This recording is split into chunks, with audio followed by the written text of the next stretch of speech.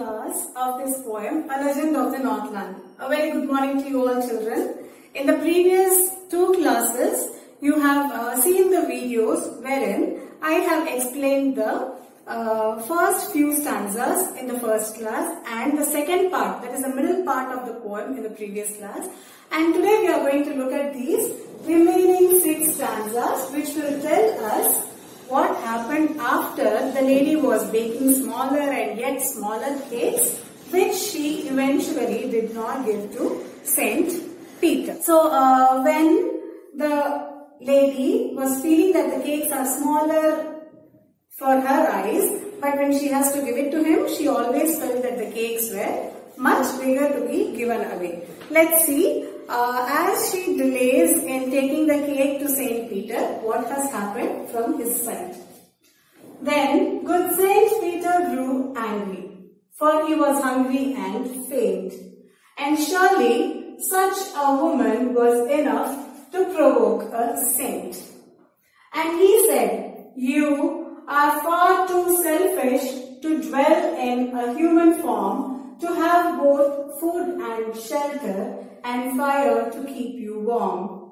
Now you shall build as the birds do, and shall get your scanty food by boring and boring and boring all day in the hard, dry wood." Let's look at the last 3 stanzas also, and then I'll take up with the explanation of today's first stanza. Then up she went through the chimney, never speaking a word, and out of the top flew a woodpecker, for she was changed into a bird. She had a scarlet cap on her head, and that was left the same, but all the rest of her clothes were burnt, black as coal in the flame. And every country schoolboy has seen her in the wood, where she lives in the trees, boring and boring for food. So there the poet ends the poem. Let's understand through the lines of the poem what happens. Then good Saint Peter grew angry. So when the lady was delaying in bringing the cake to him, Saint Peter was growing up angrier because he was already very tired and feeling faint because of hunger, as it was towards the end of that particular day. And usually if we see saints and people who are very spiritual and religious, those who are not living normal human life, they finish the whole day fasting, and towards the end of the day they prefer to eat some little food. So when he asked this lady to give him a cake, she kept on delaying to bring him the cake because she felt every small cake looked very big to her. So Saint Peter was growing angry as he was towards the verge of his hunger. And surely such a woman was enough to provoke a saint. See, a saint means a person who is very humble, calm, polite, who does good to others.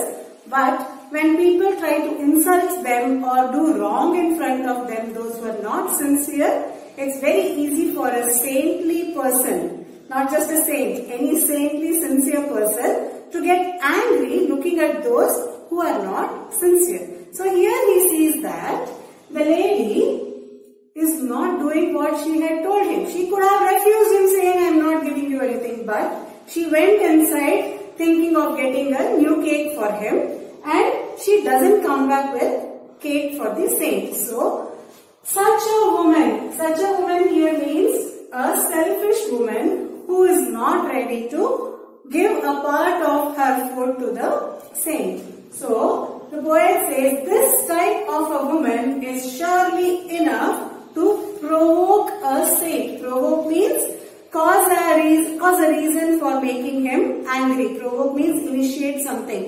So here what is the initiation in the saint? The anger. The emotion that initiates in the saint is anger.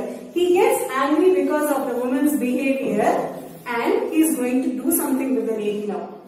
And he said, who said? The saint says, "You are far too selfish." I think it's very clear. to dwell in a human form. What do you mean by the word dwell? Dwell means to live. We have seen no dwelling of birds, or where do we dwell? Dwell means live. So the saint says, you are such a selfish person to live in a human form. You are not eligible to live the life of a human because you are far too selfish. People can be selfish for some particular reasons, but here in this case the saint has identified the lady to be extremely selfish. So he says you do not deserve to live in the human form. To have both food and shelter, not only you don't have the rights to live in human body, but you should also not get food and shelter. Food that you eat 3 times or whatever, whenever you want, whatever you eat, you don't deserve to get that.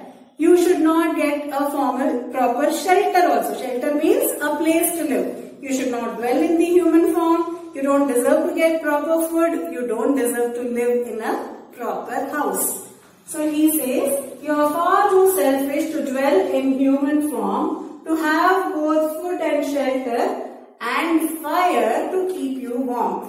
Why does he say you don't deserve fire to keep yourself warm? Because they are in a cold region. So he says not only human body, food and shelter, you also don't deserve fire to give warmth to yourself. Because of your selfishness, you do not deserve all these things.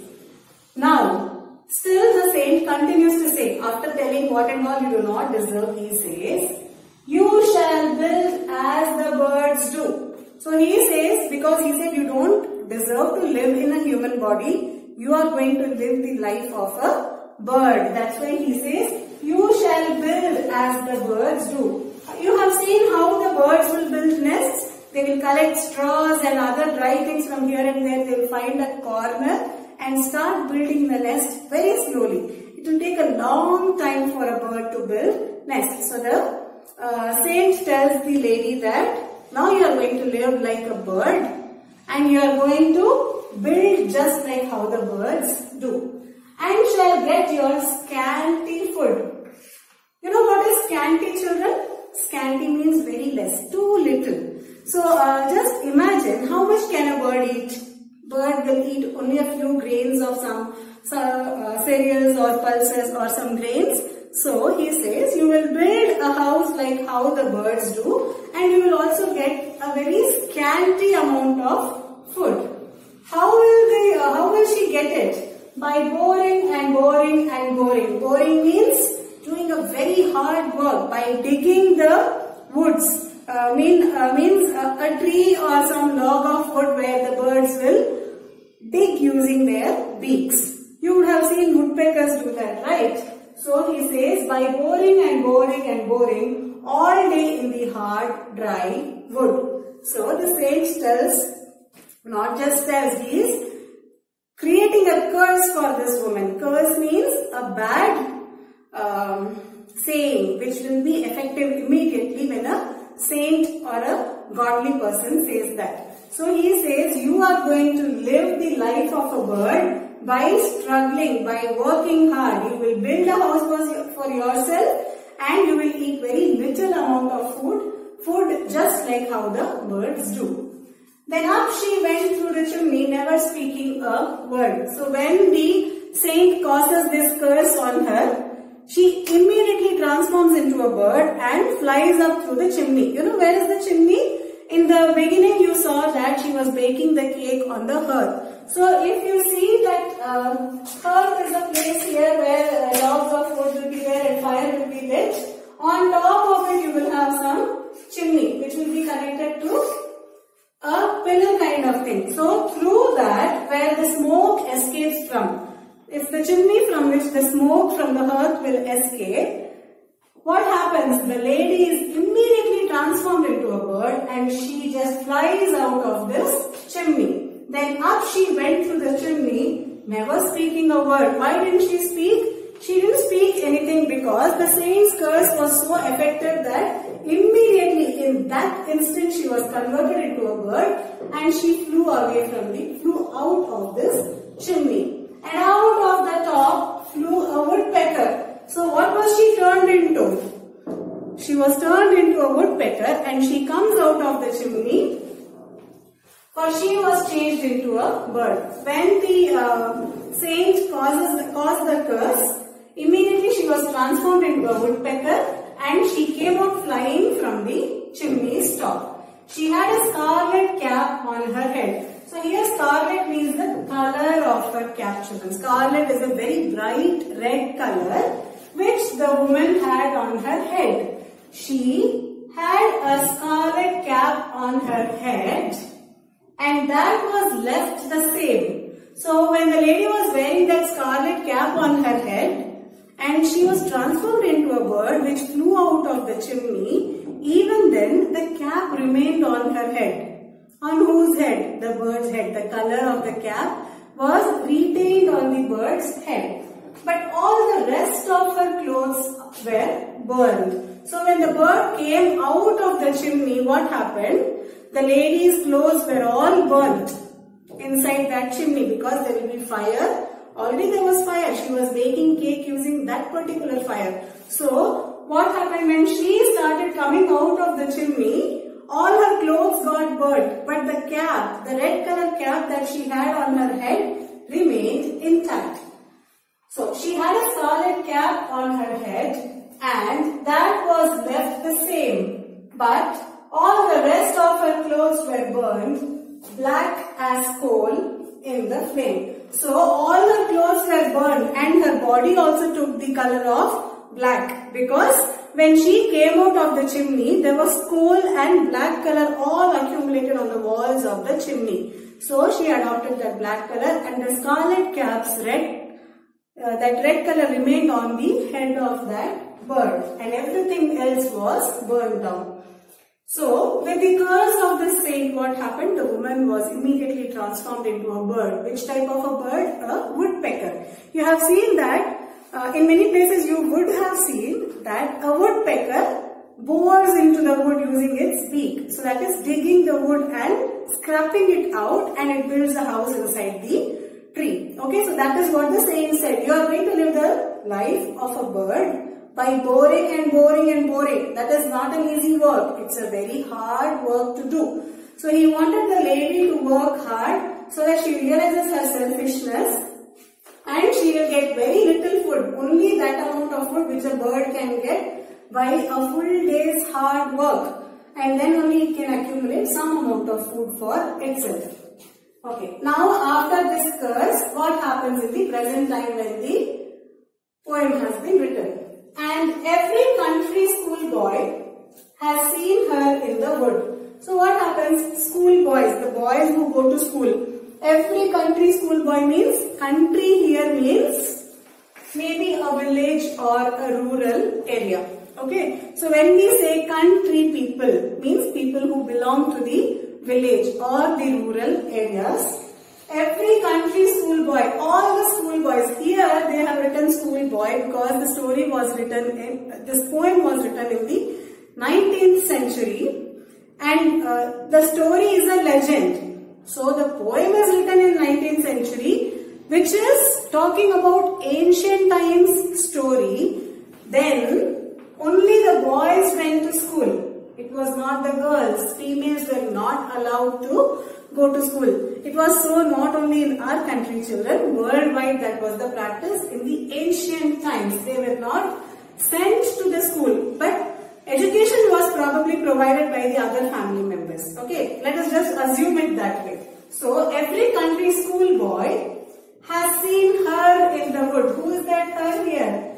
The little woman who was transformed into a bird. So every boy who went to school in that area has seen her in the wood. Here wood means jungle, a small forest where she lives in the trees. So like the saint said, the lady was living in the tree in a wood, boring and boring for food. So as per the curse given by the saint, all she had to do was keep on boring in the tree and gather food and live inside that tree. So whenever people saw this bird, they associated this bird with this legendary story that a woman like this lived who did not help the saint who was very selfish.